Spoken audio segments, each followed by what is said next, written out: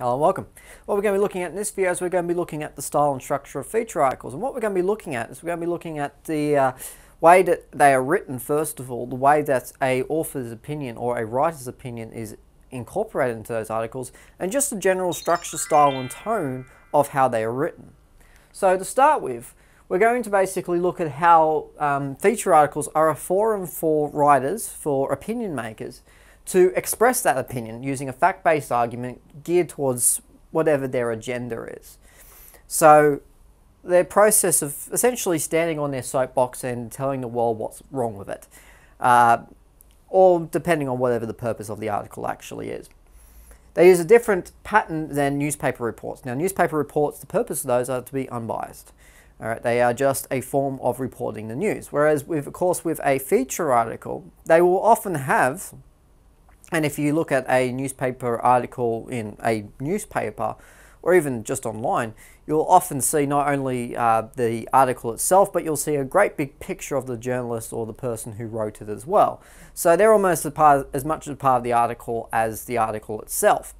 And the one thing about that, which is significant, is that because of the fact that the person who writes it is a larger-than-life personality, or so to speak, then their opinion, whether you agree with it or not, does matter, and it's something that does come through what they write, because of the fact that it is attached to them. It's attached to a giant picture, to a giant image that goes with it. The other thing that, of course, it goes with as well is it goes with a particular argument, it goes with facts, and it tries to report on things and to create change, to editorialize, to do all those things in a way where they don't have to have the same sort of restrictions as they normally would if they're giving an unbiased or even account of events. Feature articles are unashamedly unbiased. They don't have to have bias, they don't have to pertain to bias. Or to impartiality, should I say.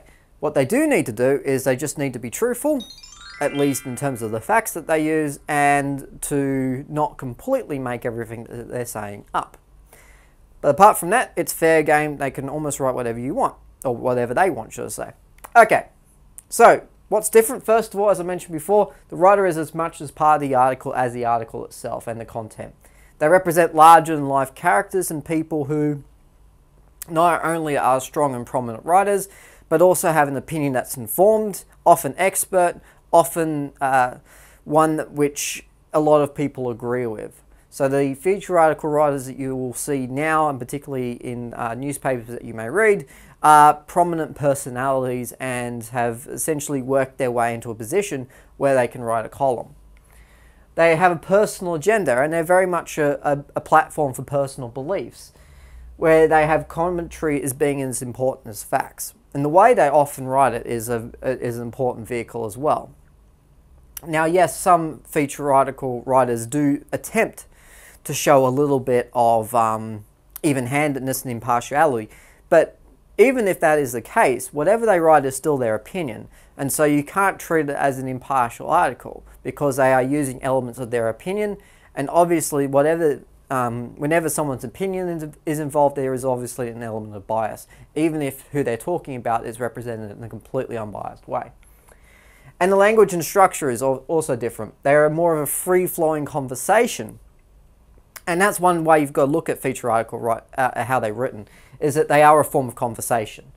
With use of figuratives, so they try and represent things in almost in an imaginative kind of way, and with emotional language. They're almost a form of storytelling as much as they are a form of journalism. So when you write one, for instance, if you ever get asked to write a feature article, whether it be for an exam paper or be it for another purpose, then the way that you would write a feature article would be to do just that, to first of all have a conversation, and second of all to use things like a figurative and emotional types of language in order to get your point across and to try and tell a bit of a story that has to do with whatever it is that you're talking about.